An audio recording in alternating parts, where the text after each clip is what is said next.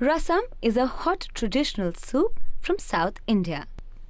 The following directions are for a 100-gram rasam pack. Mix contents of the Gits rasam pack in 1800 milliliters or 61 fluid ounces of water. Put it on the gas on high flame and add 2 chopped tomatoes. Boil, stirring it occasionally. Now simmer on medium flame for 15 to 20 minutes till it is of the desired consistency.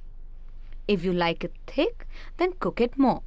Also, for a spicier and tasty rasam, add seasoning or tadka. Heat 1 to 2 teaspoons of pure ghee. Add some cloves of crushed garlic, half teaspoon mustard seeds and 1 to 2 whole red chilies. Pour this into the rasam.